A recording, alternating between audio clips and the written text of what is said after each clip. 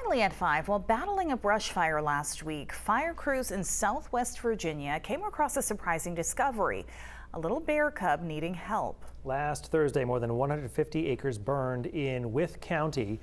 While working to contain the blaze, the firefighters heard some yelping in the brush. After checking on the sound, this is what they found. You'll see it shortly. Matthew Hankins calls it a miracle. They heard the cub over the noise of fighting the fire and says it was about being in the right place at exactly the right time.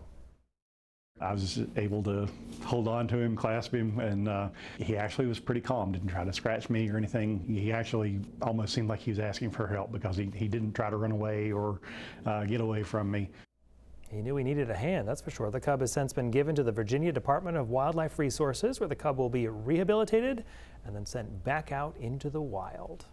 Right place, right time. Yeah.